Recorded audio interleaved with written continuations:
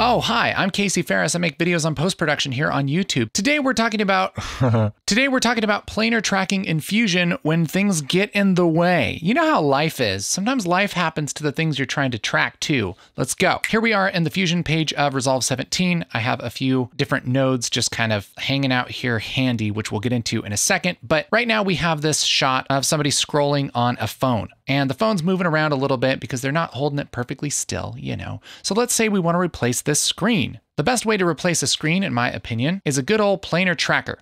So let's go ahead and select Media in 1.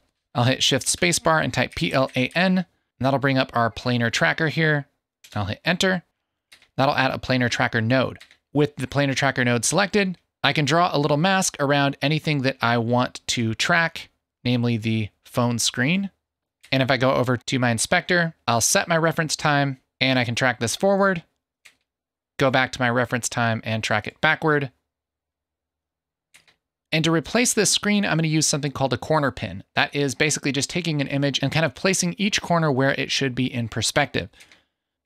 So here where it says operation mode track, I'm going to switch to corner pin. That'll give me this little red box and I just put the corners where I want them to go. Put them roughly where they should be on a phone. And I have a convenient image of a cat because the only thing you ever replace screens with are cats. And let's see how this did. And it actually did a surprisingly good job. I was kind of thinking that this would be a little bit more difficult. So good on you, Fusion. But it won't always be quite this nice. If I switch back over to track, we can see some of the points that it wants to track are these points on this lady's thumb. Now, luckily for us, her thumb is moving fast enough to where it doesn't actually think that these are good points. So it kind of tries to look at them and track them and then just kind of gives up. So that's why we actually got a pretty good track. But things won't always work this way. Sometimes there'll be something in front of a screen that really messes up your track. So how do you deal with that? Well, I can actually track this just about the same way, but I can mask out whatever I don't want it to include in the track. So I've taken some time and made a very rough mask that goes over her right hand. And see, it just kind of masks out the area where her hand kind of goes over the screen. And I can connect this mask to the white input of our planar tracker. And that'll tell it to just ignore anything under this mask. So I'll select my planar tracker, go back to my reference time, track it forward, go back to my reference time, track it backward. And now this time when it tracks, it's not going to use anything on her hand, it's ignoring it.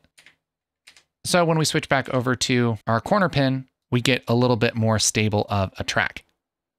Pretty cool. Now all we have to do to put this image on the phone is key out our green with our delta keyer. I can just grab this green. That'll delete that. And then with my planar tracker selected, over here under operation mode, when I'm in corner pin, it defaults to foreground over background, but I can actually switch this to background over foreground. And look at that. We got a pretty darn good key without barely any work. Now she's not scrolling on Instagram. She's petting the kitty cat. She's petting that fur baby. Nice job. This is a new app that's coming out. It's called Pet the Fur Baby. It's a good time. So I hope that's helpful for anybody who's having trouble with the planar tracker. Until then, I hope to see you around these parts soon. And until then, I hope that all of your screens are replaced with cute little kitty cats. Because that's why we do film anyway, right? That's why I do it. That and the babes.